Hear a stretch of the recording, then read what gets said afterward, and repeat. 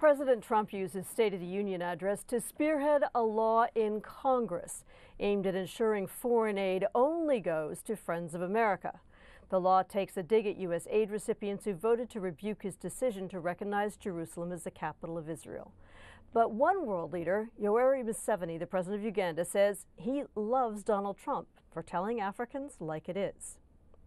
But in the book, Another Fine Mess, America, Uganda, and the War on Terror, our guest Helen Epstein argues Museveni loves America for fueling his corrupt government for decades. With us now, we have Helen Epstein, the author of that book. Epstein is a biochemist who lived and worked in Uganda, where she helped develop a vaccine to fight AIDS. She's also a professor at Bard College. And Lawrence Kiwanuka Nsereko is a Ugandan journalist. He teaches at Dutchess County Community College. Welcome to you both. Thank you for joining us. Thanks. Helen, if I can begin with you, how much Western money goes into Uganda on an annual basis? Well, we really don't know. We know it's hundreds of millions, probably about $1 billion a year if you combine all sources, including the World Bank, the U.S. government, and also European governments as well, and other agencies.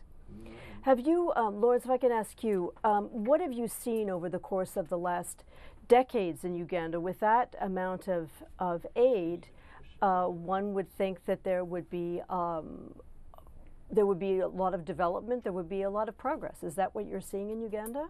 No, you don't see that. You don't get to see that on the ground. On the paper, the money comes, but it ends up in the high echelons of those in power, and they amass it as they wish. So basically we're talking about corruption. In what ways is that money spent that doesn't directly benefit the people, Helen?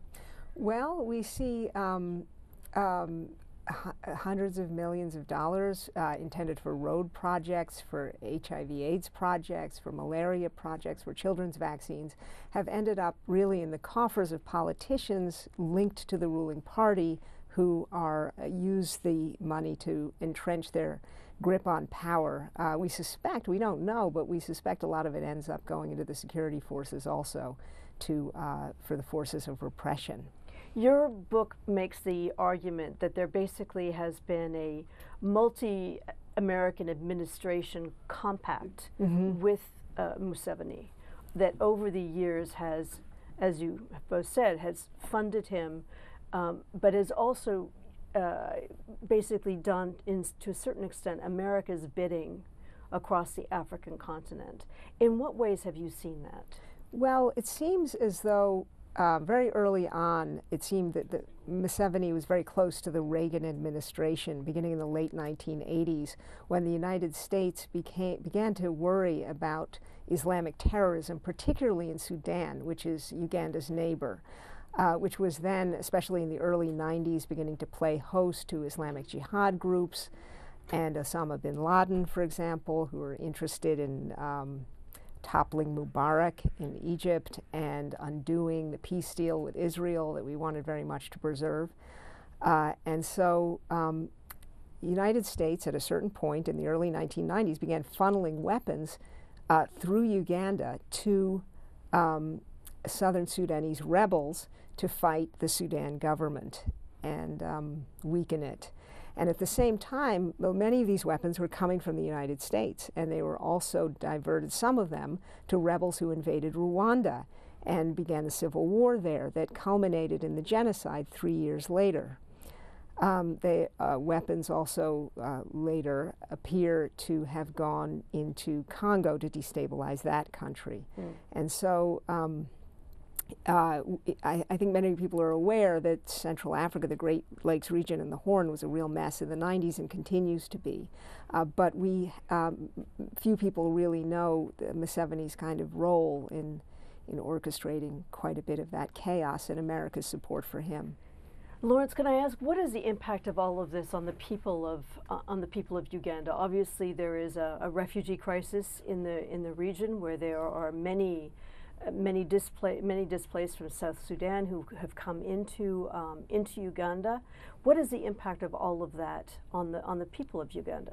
Well, the impact of that is that there is a situation right now which is going to be about resources.